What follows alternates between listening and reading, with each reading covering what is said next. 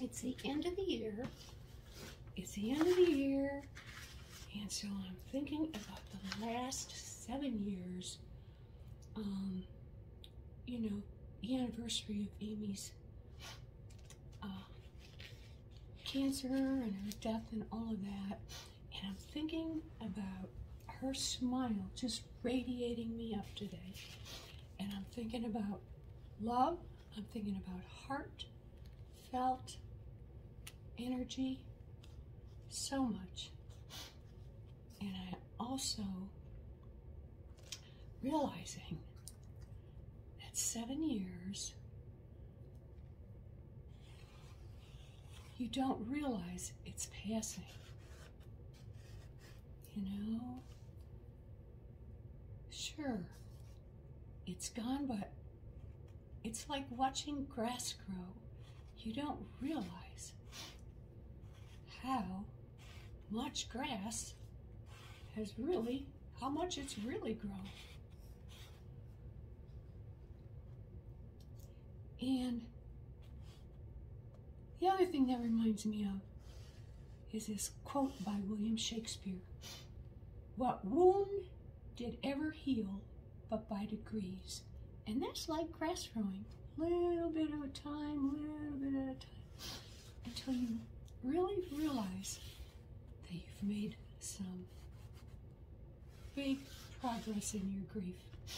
And I have, and I'm resonating so much right now at a heart level, because so much has changed. I have more self-compassion, a lot more self-compassion.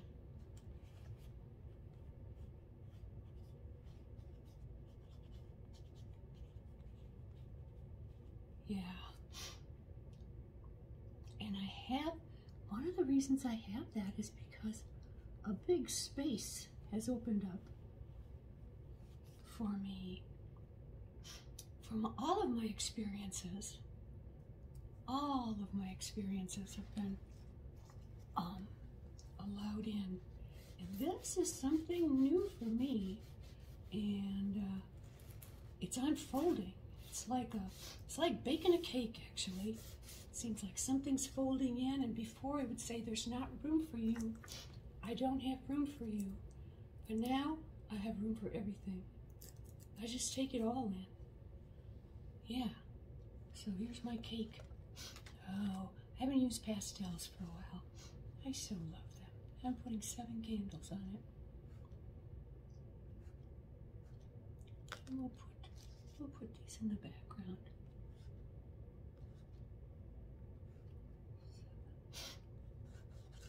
There's my new cake. It's accepting. It's so much more accepting of experiences. And it's made my path a lot lighter. So much lighter. And my grass, oh my goodness, it's unfolding. My body and spirit are lighter, and my path is clear. And I have to give credit to the art process, my guardian angels, because art is a process of connecting with the divine spirit. It's spontaneous and intuitive when this happens, and you kind of get out of the way of it. So if you've been doing smashbooks, you might know this, but it has some magic in it, and there really are no rules. It's just a place to connect with your heart. And I like to put my fingers really close to the page, because that makes me feel the connection even so much more. So much more. And this book is just a container. It's in a container for all of this expression that I have. And it's opening up, letting me go of fear of failure, and giving me more of an opportunity to ask for help. To ask for help from my Creator,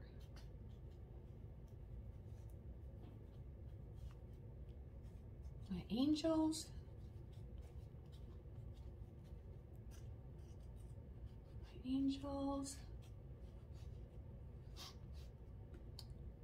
and I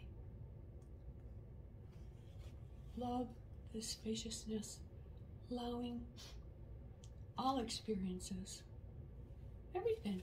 It's what I'm made of. It's not just all this great energy, but I know that a desire to be creative is a desire to meet and mix with a greater energy. And everyone's creative. Everyone. And in smashbooking, there are no rules. Just don't stop. It's between you and yourself. And so I'll be working on this page for quite a while. And the other word that has been resonating with me is reconcile. Reconcile. Let's see. Reconcile means to make good again. Reconcile. Make good again. 2, 3, 4, 5, 6, 7. Reconcile. That is something I never thought I would see. I would never see that.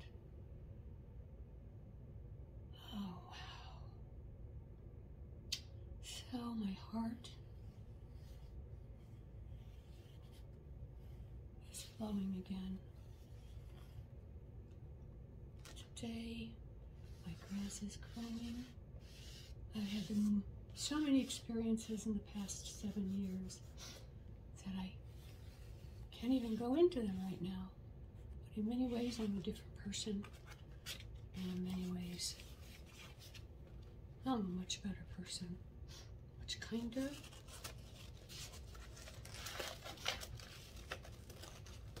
Much kinder. Much softer. I'm softer. A lot softer. Oh, so much. So much is softer.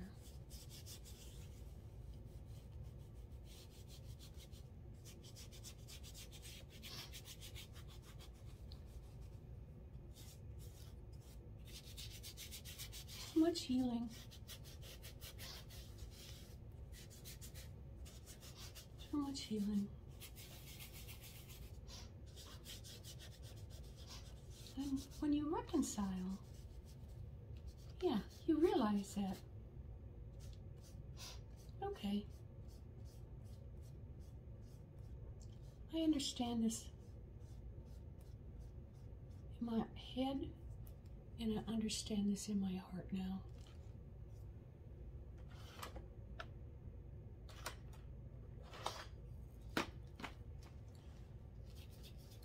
I understand this in my heart, and my heart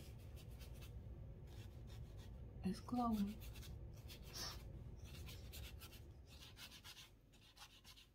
I wanted to share this with you. I don't know, because you're my fellow smashbookers, some of you, my fellow artists. Well, we know creativity heals. I know creativity heals. It's what's kept me afloat.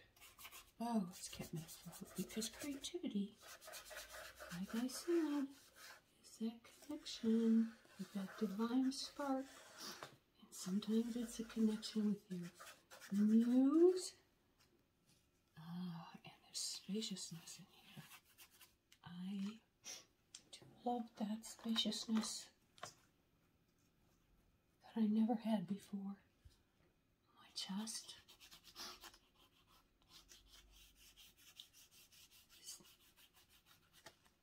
Is so much fuller.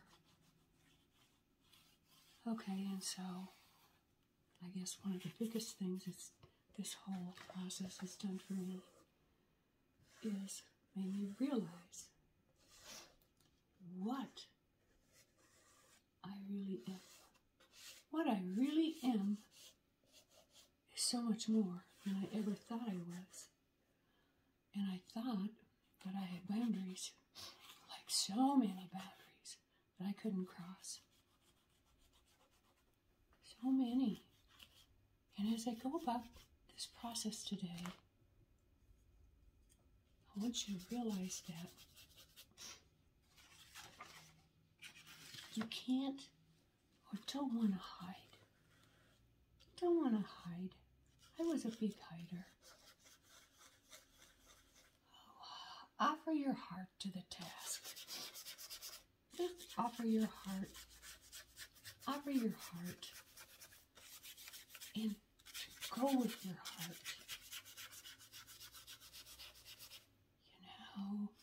You don't want to go hiding in caves, and you need to be out with other people, accepting their love and giving. I always want to share what I learned, but we need each other. And this is just a fun way, a therapeutic way of sharing my soul with yours.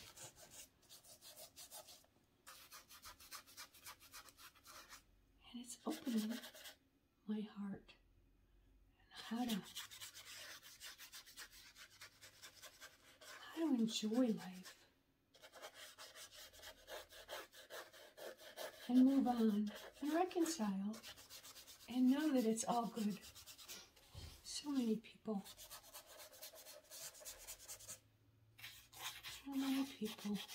My Amy gave me all this. My angels, my Amy. Don't run around the world looking for a hole to hide in. No, no, no. There are wild creatures in those holes. Yes, there are. And now this is kind of a new way of me working right here with the brushes and the pastels. I usually do watercolors, and I'm trying to be more gentle because my work can be so bold.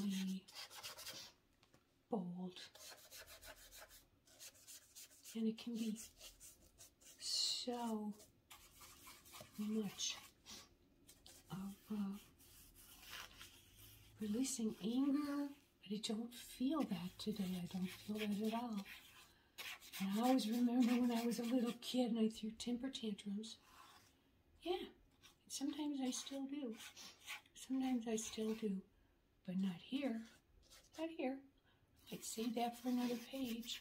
I have room for it on this page if it wants to come out, but I'm feeling completely calm. And I'm going to continue to work on this for a little while.